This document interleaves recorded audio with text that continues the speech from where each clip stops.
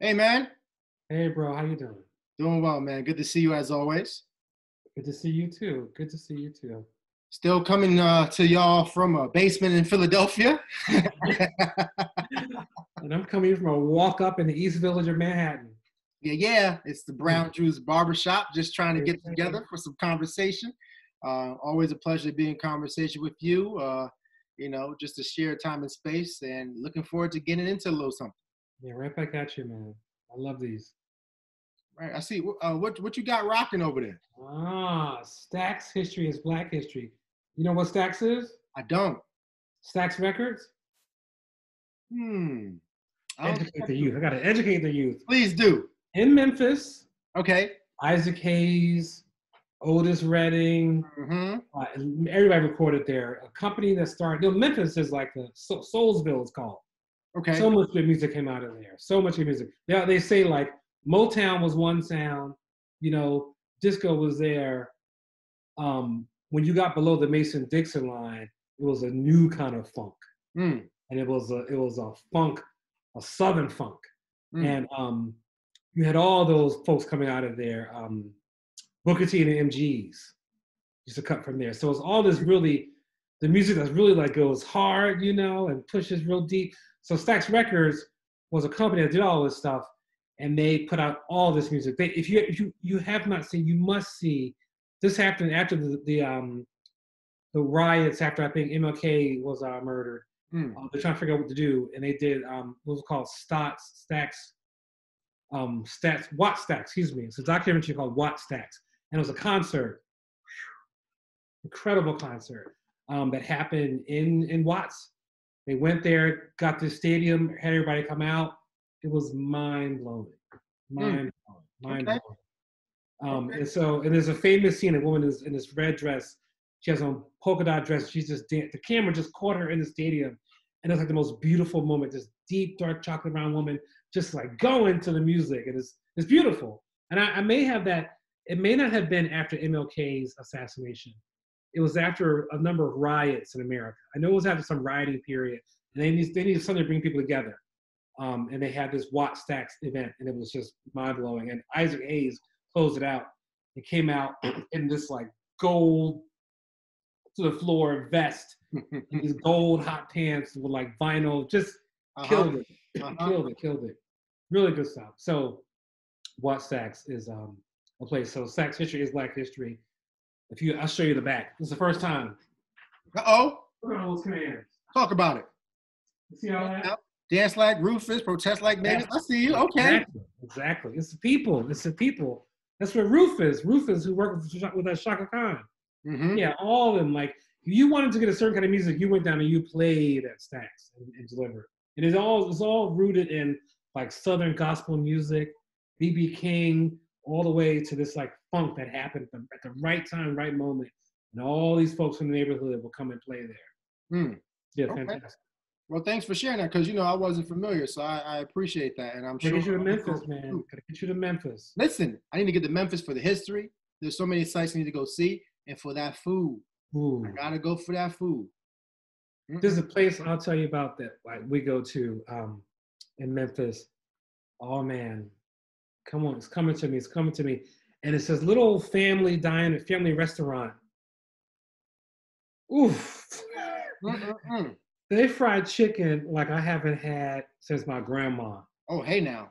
I'm gonna get the name and tell you that place. Okay. We take our travelers there every year. We used to go to like this other place that was kind of a chain that is like good. And I was Okay. like, wait a minute, what's that little place you just drove past? Where I saw cop cars, I saw like the municipal employee cars, Mm. and I saw Sister So and So, and it was lunchtime, and I was like, that food's gonna be good because Mm-hmm. look who was in the parking lot. Mm-hmm.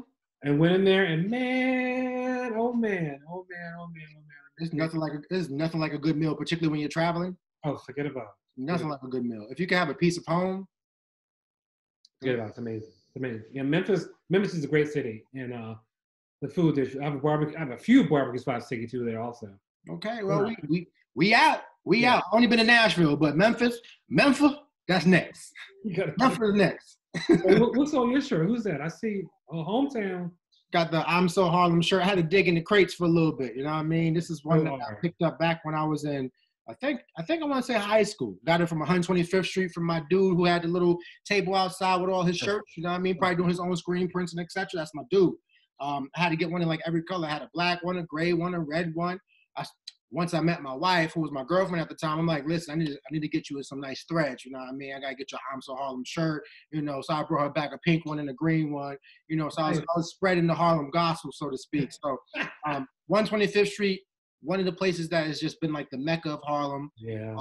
And you know, so much history. No, you get anything. You're absolutely right. Anything you're looking for. They got good food. You got entertainment because you have the street artists. You have folks who are performing. This is one dude. I can't remember his name. I think his name was Mr. Green. But he was always like, whether it was between 125th Street and 135th, that's why I would see him all the time. And he'd be walking around with like a suit on, no shirt, just like a suit jacket and pants with like some nice boots, right? With one of those little like bouncy balls you get from like the machines, like the 25-cent machines. He would have the music on, like he'll have a little boombox, and he'd just be doing his dance and stuff, be dribbling and everything. My goodness, I miss me some Harlem. Pre-gentrified Harlem, you know, but I miss me some Harlem. Magic. Yes, sir. How about some Brown? Now, you know that? There's a Whole Foods on 125th. You seen that? Listen, so what I have been told is that the signs of gentrification, right, is when they pop up the Starbucks and they pop up the Whole Foods. And it's like that Starbucks is right there, and right here is the Whole Foods. Across the street. And you got the Planet Fitness above. Yes. You know, man. What's heartbreaking is the Lexington Lounge, which is across the street from all that stuff, and that's gone. That's gone. Further down on 135th, Pan, where Alicia Keys filmed the video "You Don't Know My Name." You don't know my name. Oh, my goodness, it burned down. Yeah. Allegedly. Yeah. Well, that's another show. We can go on for hours. But it still has it. When I go there, you can still feel it. Oh yeah. It still has it. Oh yeah. It still has it. All right. Well, let's get into some Brown, man. Oh yeah. I have a bottle of Wild Turkey Rare Breed on my bar. It's unopened. I don't want to open it yet. I'm saving that for like when I need it. I respect that. Like I just want to, you know, because you know, quarantine in the Commonwealth of Pennsylvania. You know, there are some things that are also quarantined. They got the Brown non-essential. They've got, so the brown juice is quarantined too. So I might have to holler at some of the local distilleries in PA, like Kinsey. I might have to holler at them and do a little, get me a little care package, so I can come equipped for the brown juice barbershop. So right now I'm just kicking it with my friend. Elijah's back. I decided to find the remnants of a party. Hey now. Big old bottle. Hey now. Look, can't go wrong with the makers. Gotta stay on the mark, right? Got to. So each year I try to have a birthday bourbon, right? And I was going to get myself a birthday bourbon. One of my favorite birthday bourbons is Elijah Craig Barrel Proof. And before that, I had an Old Grandad 114. However, this year, my brother-in-law and my sister-in-law, they blessed me with a Maker's Mark Private Select. Wow. So yeah, that was a good bottle. So shout out to them. Want to do a little cheers? Cheers, man. To you. To you. Ooh. Mm-hmm. Maker's Mark is that's one of the ones that it tingles on your lips. Mm-hmm. Mm-hmm. I want you to remember you drank me. It's classic. Got the iconic, you know, hand dipped wax. Oh, completely. It's great. That's the other thing I want to do. I want to take a trip to Kentucky, and if you know, maybe go to some of the distilleries. But we have to have enough folk with us, you know. Yeah, exactly. And before the sun go down. Yes. So I don't know if you had a chance to did you hear about this Tik Tok fiasco? I'm not sure I know what you're talking about. So I'm gonna call her Tik Tok Teagan. You know how they have like, you know, backyard Becky, you know. I'm gonna call her Tik Tok Teagan. So there's a couple of students at a school in Georgia who filmed a TikTok video talking about how to create an N-word, right? And they're pouring things into the sink, such as like add this, add that. So there's a lot of backlash, of course. And now, you know, she's begging for forgiveness because they're like, they tagged the university that she's supposed to be going to. And they're like, we hope you don't accept students like this. So that whole thing is playing out right now. So, you know, my wife and I have a conversation. It's like, here we go. Here we go. Yeah. What do you think? So there's a couple You're an admissions person in the past. You were an admissions person. Yeah. So what I would say is that because so I have a number of different perspectives I would look at it in terms of like one, policy, admissions, what's good for the institution. But what I would say is, and also like in my religious background as a Christian, I think that, you know, I believe in the power of redemption. I believe in that. I do believe in forgiveness, but not so quickly, because I think you have to atone for what you did. So if I'm an admissions person who's at her college, one, she got expelled from her school. And getting expelled in the era of COVID-19 looks differently, right? But you got expelled. So you didn't complete your high school requirements. So what does that look like? That's one piece. Two, if we already offered you a letter of admissions, would I rescind the letter? Again, I'm trying to balance the redemption piece. So what I would do to make sure that I'm doing right by the school, as well as doing right by this young student who's supposed to be growing into this human being who can be valuable and change, etc. I would say, I'm deferring your admittance for a year. So I'm not going to completely rescind it, but you cannot come to my school this year. What you have to do is make sure you take X, Y, and Z steps. And over like next year, we'll evaluate to see if you're able to be admissible. So I won't just throw you away. Because I want to call people in. I don't just want to call them out, right? I want to call out the behavior, but call them in and say, change. If you really say that you're sorry, change. Show it. I need proof. And then we can reevaluate that as opposed to just saying, done. Because I think that, and not to go off topic, but I was reading like a number of different articles before, and they talk about the difference between, you know, when does free speech become hate speech? And you talk about cancel culture, etc. Is canceling something or something that someone did the best approach? Does it really solve issues, or does it do more harm than good? So I would want to confront it and say, if you really say that you're sorry, prove it. Yeah, exactly. Do the work. Do the work. Do the work. Like an apology. And an apology TikTok ain't the work. You know, that's not the word. Thank you for doing that. I appreciate what goes into an apology. We have this. We have Now I need you to go read this book, attend this seminar, study this session, talk to these people, really turn your ways of thinking and acting around, and come to me explain why that was problematic, and explain to me why this is how you really get them to the next level. Explain to me why the action you took was perceived as okay by you. That's how you get somewhere else. Break it down to me why you thought it was okay to do this. And like really break it down from an historical perspective. Love it. That's how you get them there.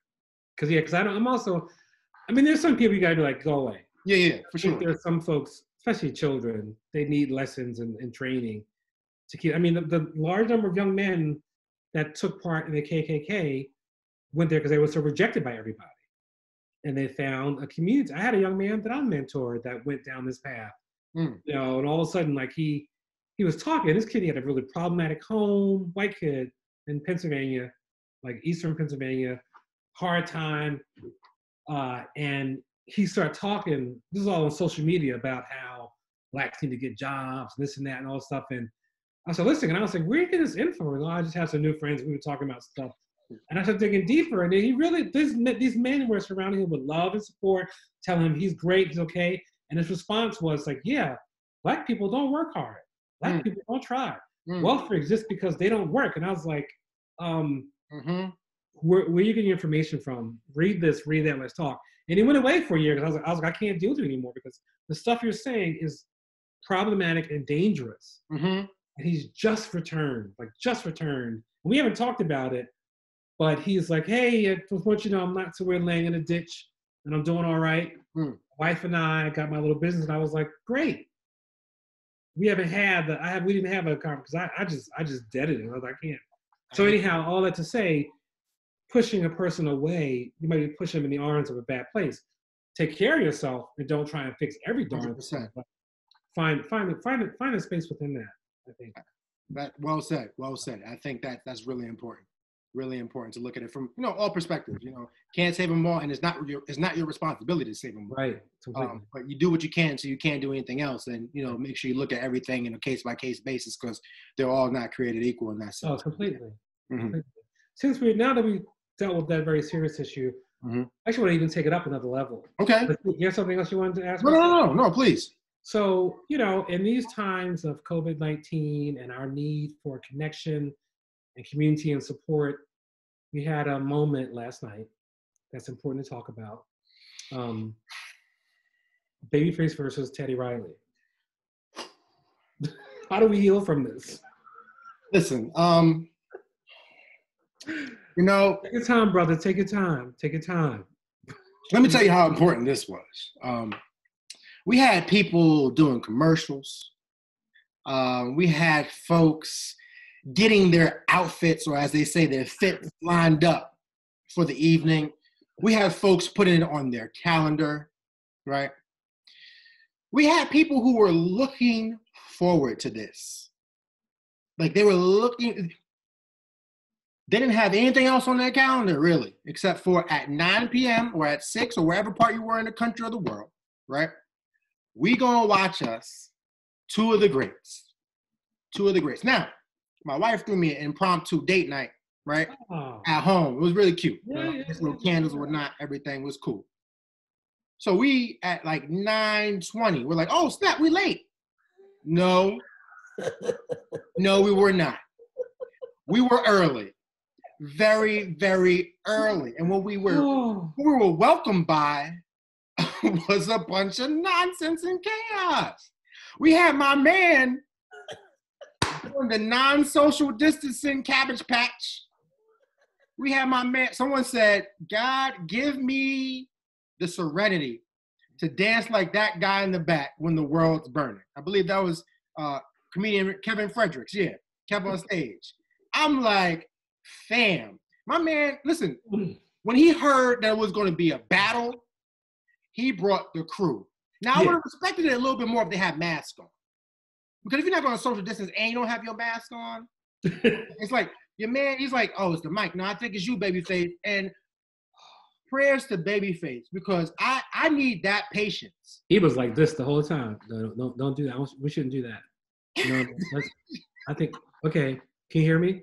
I think we shouldn't. Wait, can you hear me? No, we shouldn't do that. When they said, we're going to come, everybody log off, come back in an hour. And he was like, no, we shouldn't do that. Teddy? Right. Teddy, can you hear me? Teddy? Exactly. It was amazing. Woo, but you saw how many people were in the room? It was like 460, 490,000. Because the world was ready. This is the moment I knew it was serious. I saw this woman said, yo, I'm home. I can't go to the beauty parlor, and I wash my hair myself. And she wasn't a natural girl. She's like, I wash my hair. She did Miss Jessie's curls and stuff in it to make it like flow. I was like, ain't nobody gonna see you, but that's how much it meant. Like, that's how much it meant. Listen, and I was like, people were at home. Like you said, that's how much it meant. People, celebrities like Tamar Braxton. She was like, I put shoes on today. I put on shoes. You know what I mean? Did the makeup, let the hair up. Like, everybody was ready. And the sad part is they have hits on top of hits on top of hits. I know. And talent for days. Talent for days. It's a moment of, and for me, looking at D-Nice's career, because I still think every time I hear him, I get the NIC and I take it back. Yeah. Right, when he was doing that. Like, that's, and he just, I think the first time he was like, okay, here I am in my kitchen, let me go. He's like, oh wait, Michelle Obama. Okay, also Halle Berry. I think he says Halle Berry like every 3 minutes, but that's another story. He just did it, and it just went simple. His hats were his thing. Now he got shirts. Had an NBA, had a voting one. I was like, it was dope. Interview in the LA Times. And so I think everybody and their mother now is like, it's kind of interesting to see everybody going on performing. I'm like, you don't have to show us everything you can do, but okay. And those two, I was like, okay, this is a beautiful moment. This could be a healing moment. This will be powerful and fun. Everybody loves. They're gonna see some, oh, that's my jam. You can be in your house, you can like going. And all we had was this. Like, you should know that this is live, so people can still hear us. That woman who spoke, it was incredible. The best meme I saw was that it was a picture, Babyface like with the earbuds like that, and Teddy Riley like that, and they said, "Yo, this is like watching your parents trying to use Instagram."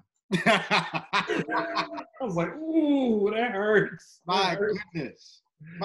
And the irony is, you have two of the best like producers and talented artists ever. Writers, performers, who should know their way around AV and things of that nature. And it's like, you think you would have done a sound check or would have tested it. You would have, like, especially with so much promotion and all this leading up to it.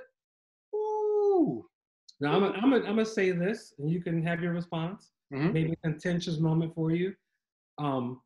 It's been discussed that Mr. Riley is from Harlem, and people in Harlem are known for doing too much. Please respond. I'd love to hear your response. On behalf of the Harlem delegates and Harlem delegation, I would say that yes, he is one of ours. And on occasions, there are times we might do too much. Now, it's not that we do too much per se. I think it was a nice plan.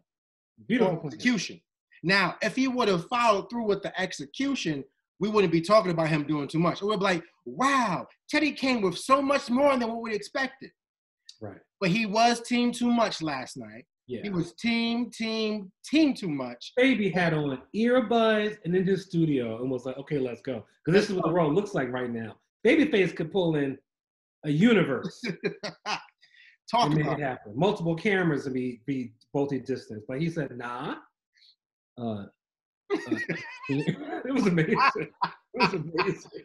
Listen, it was funny because I was sitting down and my wife was like, listen, because in the comment section, like, who won the battle last night? The comment section. Yeah, right. The comment section won the battle last night. My goodness, for days upon days, so many jokes. Because the man was like, oh yeah, they're gonna make memes tomorrow. Within 10 minutes. Seconds. It's already happened. When it happened, somebody wrote, this is gonna be the meme. And I was like, oh, it's on. I can't wait. I can't wait to see what they do. One of the funniest memes I saw was like, if 2020 was a sound check. Exactly. That was the funniest joint I saw. I'm like, wow. Fantastic. Fantastic.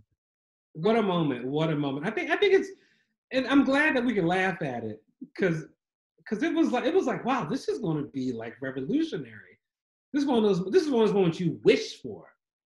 And because for that to happen, it would take like lawyers making contracts and this and that, a venue, a place, $500 tickets, exclusions, all this stuff. But this is like, no, come on, we're gonna do this right now. Me and you, let's go. And they did too much. They did too much. Keep it simple. So I mean, no one on Instagram. You put your phone on a player system, but the sound is not going to be good enough for a whole studio band and performance. It sounds so. I appreciate them making the effort. I can't see how they come back. They got to come back. I mean, yeah, it's rough, and because especially after D-Nice went in and saved the day, and it's like he played the set. You know what I mean? He didn't play all the hits, but he was playing lots of the hits. Now, I don't know. It's such a great bit because D-Nice didn't have D-Nice. His career was kind of like he was playing. He was one step above bar mitzvahs, from my understanding, with major talent that wasn't exposed the way it needed to be exposed. And now, which is so beautiful, just by being himself.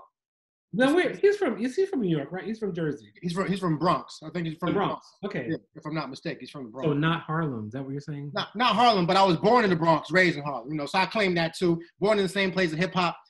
Yeah, that's on my resume. Okay, work it out. Beautiful. So here's the thing. So we're talking about battles, right? And this battle that was supposed to take place yesterday. I got to do this to you. I got to do this to you. Oh boy.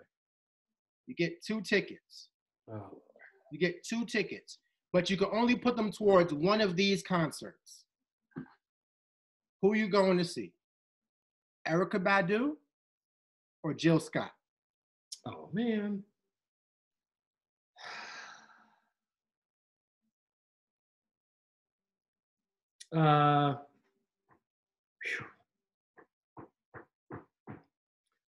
The last concert I actually went to was Erykah Badu at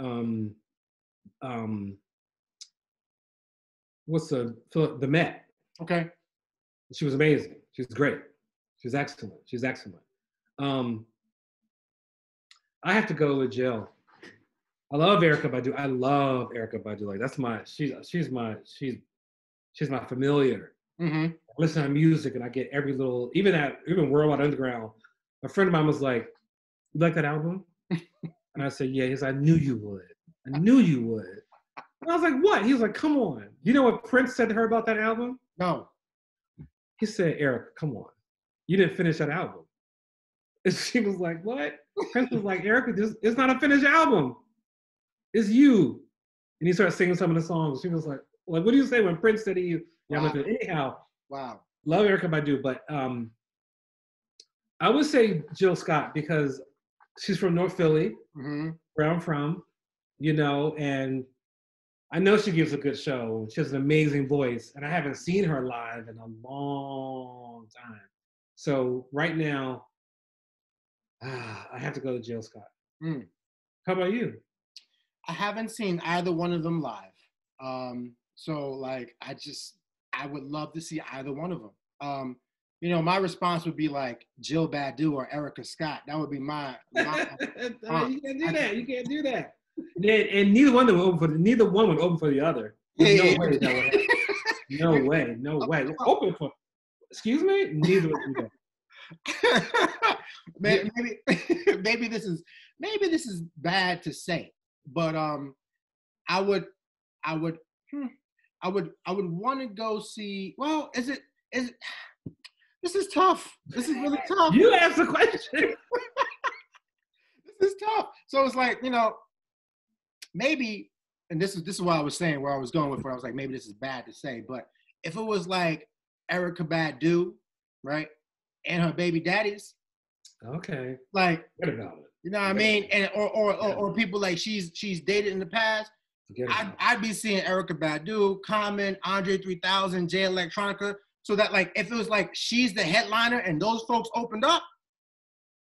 Now Jill Scott, Jilly from Philly. Yeah. If it's Jilly from Philly and then the Roots made a cameo. Oh, forget about it. It's just, I just forget about it. So and because I remember, like, I don't know if there's beef in the streets between them. I don't think so. But I'm just saying in the sense of you have, I think Jill Scott was singing on Erykah Badu sung on the Roots joint, You Got Me, but Jill Scott wrote it. Mm-hmm. And hearing both of them, it's just, at the end of the day, I'm in the point of life, the stage I'm in my life right now. Maybe Jill Scott, date night, have a good time. Yeah. Ultimately. Yeah. My 2 Jill Scott stories. I remember back in the day, this is when I was at a film distribution company, and the guys from Hidden Beach came to us to have a meeting. This is before it all came out. Like, we got this new great singer. She's wonderful. We know she's going to be a hit. And our company had been acquired by Sony, so we're in a Sony building. So you had those kind of interactions. A company called Urban World, it's a film festival and a film distribution company. And I was the head of marketing, I think. So Hidden Beach came over and they gave us a CD, and I was like, I've never heard of Jill Scott. She's from Philly. Oh, listen, I was like, oh my God, this is amazing. So before that, I was in Philadelphia, home from college, I think the summer after my junior year. And, one of those nights we're running around, there's a place called South Street in Philly, which is where stuff is happening. Used to be back in the place all the hippies meet was a song. But now it's a whole different thing. But back then, it was like, you can go little bars and see little shows. You got to hate me. I went there one night, and the show was Q-Tip was DJing. Mm-hmm. The Roots had a band on stage and was playing. Eve came up and sang a song. Jill Scott came up and sang a song. Diggable Planets did two jams. And I was sitting here like, I remember Fab Five Freddy and Chris Rock was standing there next to me. And I was like, what is going on? Like, what is going on here? What is going on? And we paid $6 cover. What? And the place was, I'm looking around your basement, the place was like the size of where you're sitting right now. Wow. No lie. It was incredible. It was incredible. We all walked out like, I remember, all right, the thing I remember the most is Fab Five Freddy and Chris Rock was smoking a blunt. Like standing in the bar. And I was like, hi, so this is me, y'all. Chris was like, you too, man. And I'm like, it was amazing. It was amazing. Oh, that's what, you know, one of those moments that I was like, I'm not going out. And we were just walking up and down South Street, being kids in college, trying to find something to do. And we weren't like going to the big old club and all that stuff. And they're like, yo, the guy was, yo, it's a show going to hear. You want to check it out? Mm-hmm. The music sounded bumping. And we were sounding like, okay. Incredible. Incredible. $6 cover. Amazing. That's probably like the best $6 you ever spent. Oh, completely. I remember that night so well. And I remember thinking, like, what is going on? But they were just hanging out doing music. That's beautiful. Right. And it was very like, Eve, come sing a song. Come on, come do it. Come drop the lines. I didn't come to work. It was beautiful. Listen, I mean, I have memories of South Street because when I was younger, it's funny how life like takes you around and you come into certain circles that you've been at before. So, you know, I was in Philadelphia because on summer program, I had a program called TMARC, was Temple Minority Access to Research Careers. It was turned to the PSTP, which is Physician Scientist Training Program. And I used to stay at Temple over the summer for, you know, for several months or whatever throughout the summer. And I used to go down to South Street, you know, it was happening space, whatever. My experiences in Philadelphia, though, when I was younger, and this is somewhat off topic, but, you know, I ran into Beanie Siegel. He had been on a motorcycle, you know, had been a Broad Street Bully, was out there on a motorcycle, got his autograph, but I left it in the dorm room. And then another story is I got my life threatened on a basketball court in Philadelphia. In North Philly, I got my life threatened. So I was playing basketball, right? Sounds like a Tuesday to me. I was playing basketball, right? And, you know, I'm playing basketball. I'm driving to the basket, everything, you know, playing hard. Because I'm from Harlem. I got to represent, you know what I mean? Rucker, baby, what's good? So I'm over here trying to play, right? Driving to the basket. And then you got some old heads on the sideline. It was like, yo, touch my young bull again, and it's a wrap for you. Wow. I said, I bet. I want to make it back to the dorm. I started shooting jump shots for the rest of the game. I'm not driving to the basket. I'm not checking on defense. We good. I'm getting home. Right. Yes, sir. Thank you. That's North Philly. That's North Philly. So I love Philly. I do love Philly. I probably my uncle. Love it. Love it. Love it. Man, I do love Philly. As a dude from New York, amazing. Philly is like, it's a beautiful spot. Special place. It's a real special place. For sure. Yeah, man. Yeah. So, you ready for another toss-up? Oh, I am. I think I may have one. All right, let's go. So, I want you to tell me about your rich cousins that live in Jersey / any suburb that had a fridge that had crushed ice and it actually worked and it had HBO on the TV. My goodness. I know you have. So for me, it was mostly my friends. My friends, because I have two aunts, no uncles on my mother's side. Mm-hmm. So growing up, I didn't have any like cousins, but it was really my friends though. Like I had some friends who were like either middle class, or they had both parents at home, and they were like really, really working class, working hard to make sure they could have certain things. And you know, I was used to seeing my neighbors in my building, if they even had a couch, having a couch with the plastic on it. You know what I mean? Oh yeah. Don't fall asleep, catch a nap. You know what I mean? Wake up, it's a wrap. You're stuck. But just thinking about my experiences growing up, where we didn't have the remote control. So we would like have to memorize like the numbers on the cable box. You just go up there, you become real cool, type it in real quick. But going to some people's houses where they had like stainless steel, like when I saw stainless steel appliances, I'm like, they make that? Right. That's not a standard issue. Like that doesn't come with the apartment. Did you upgrade? How many years were you here in order for you to put in for that? I remember when I saw a dishwasher for the first time. Oh, forget about it. I'm like, hold up, wait. So y'all put stuff in that, right? And you press buttons, and water comes from the sink, and it what? Wait, no, I'm the dishwasher. Like we put it in the dryer. That was crazy to me. And then like forget about ice. Like I learned all about like because my mother loved ice so much so that she would send me to the store to buy her like a bag of ice to just eat ice. Mm-hmm. Just eat ice. So the ice trays that we had, the trick is this. You put a little bit of warm water in the ice tray so that way they freeze faster.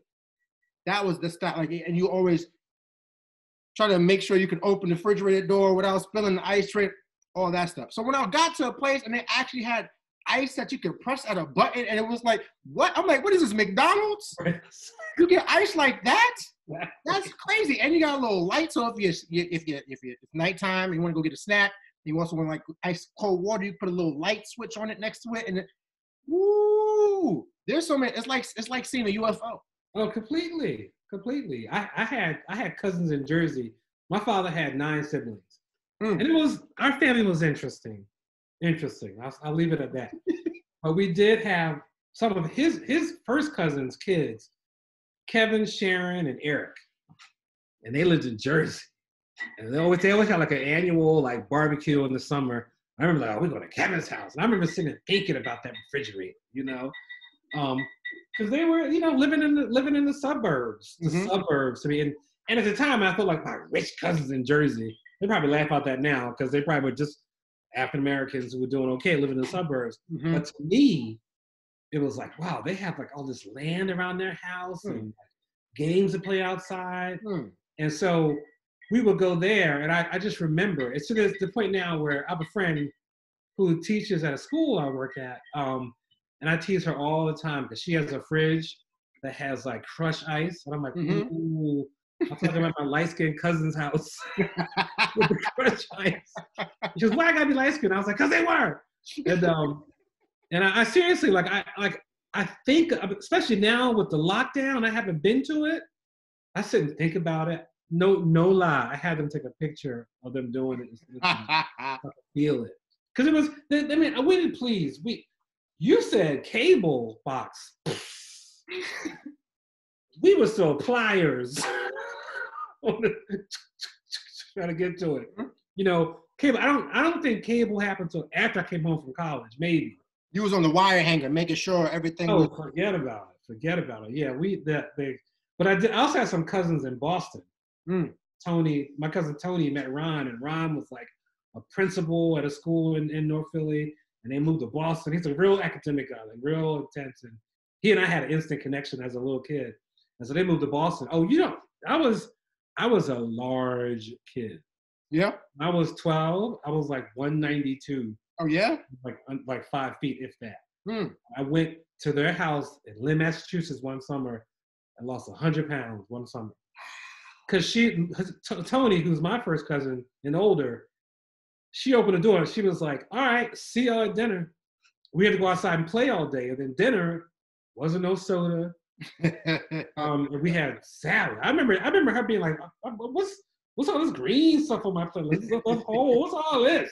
And I didn't realize that they were like dieting me and limiting me and getting, just because we were living in North Philly. I couldn't go outside because that man who threatened to kill you, I lived next door to him and his cousin and his son. That's where I live around. My grandma was like, you were not going outside. And she was an amazing cook. She was an amazing cook. So I was just sitting there eating and gaining like right now with this lockdown for the COVID. So anyhow, that's a long way of saying that I went to Boston to their house, and they were in a condo, and they had HBO. I remember where we watched like the Diana Ross concert in Central Park one summer. I thought it was like the most amazing thing in the world, you know? Because I was like, this is on TV. And I remember one Saturday, we watched a movie called Saturday the 14th, which was like this horrible spoofing. I thought it was I'm like, I've never heard of that. HBO back in the day, man. Yeah, so that those cousins with the crushed ice, yeah. Okay. Well, speaking of like, because that gets at it gets at money, financial security, maybe class issues, working class, middle class, upper class, etc. It gets at all those things. So I guess maybe to close out our conversation today, something that I've been thinking about, because I remember growing up, and one of the things I watched was the Chappelle Show, and one of the most like infamous, like funniest sketches was the reparations one. Oh my God. It was just ridiculous. And one of the lines was, you know what, Dave? It looks like these folks are just breaking their necks to give us their money back, right? So I'm wondering, right, using that as a window into like what's happening right now with stimulus checks for those folks who are getting stimulus checks, right? Because it's not reparations, but those folks who are getting stimulus checks. If you were to be a financial advisor, so to speak, if you were to put on a hat and tell folks some best practices for how to possibly use that stimulus check wisely, what would you say? What would be your wise counsel? Man, first I got to get too deep and go over the top with it. Do it. And when I think of these checks, I think about a story that Vladimir Putin actually once told. Apparently, he was giving a speech, and what he did is he had a live chicken brought to him, and he plucked it. And the chicken was bleeding and going crazy and running around and imagine a live chicken being plucked from an audience. And then he put his hand out with some feed, and the chicken came back over and ate the feed. He said, let me show you, everybody. No matter what you do to someone, if you pull a little something from them that they can have for benefit, they'll come back to you despite through their pain. Right? Right? So, stimulus check. Right? That's how I see that stimulus check. So I think, and to answer the question, I think people should feed themselves, get what they need, take care of their emergencies. I don't think it should go towards a cable bill, and maybe not even the phone bill. But if you need supplies and food for your house, if your child has asthma, you need to replace something, whatever can be in place for health, that may be rent. If your landlord is not having it, giving you a break or a cut, or your mortgage, you want to fall behind, or some bills you can't fall behind further to keep your credit in place. I think people should use it for whatever they think they need it for, and be really smart about it. And it's hard. It's hard to comment on that and critique because I can't. Yeah. I doubt I'll get one. I'm not gonna see one. I could use it, honestly. Think about New York rent. That's another story. And being a person who's a gig performer, my life relies on going to a room full of people coming together to hear me give a conversation, give a keynote address, or watch a movie. That ain't happening anytime soon. So half my stuff been cut, but more than half my stuff been canceled. So I think people need to do whatever it takes them to keep themselves healthy, fed, and taken care of, and feel good about themselves. And also remember that story about that plucked chicken. My goodness. Oh, that is real. When I heard that, I was like, Dad, he did that? Like that was one of his keynotes. He was one of his talks. Vladimir Putin is the thing is, it's the truth. It's the truth. So, my goodness, I have absolutely nothing to add. I have nothing to add. I think, one, thank you for that story because I did not know he did that. But talk about an analogy that is worth holding on to share with other people. That's it. And I absolutely agree with you in terms of, folks know their need more than we do. And, think about that need as opposed to the want per se, or opposed to what's trendy, what's flashy. You start to itch and you're like, oh, maybe I should go spend money on that. Yeah. You know, but just thinking about those things as well. So, like I said, I have nothing to add. Yeah. Thank you. Thank you. I'm going to ask for one final toast as we wrap out. Do it. This past week, 2 brothers I went to school with left this earth, left this plane, and to them, Derek and Akita, their families, everybody, you know, stay strong. Blessings. Well, another great session, man. Great. Thank you so much. For sure. Appreciate that toast too. And to everybody who's out there, you know, love, thoughts and prayers to you and your family, your loved ones. And, you know, we'll get through this thing together. Yeah. Thank you. I need this. I appreciate you. Likewise. And until next time, man, it's the Brown Juice Barbershop. Hey. We'll holla. Later. Bye.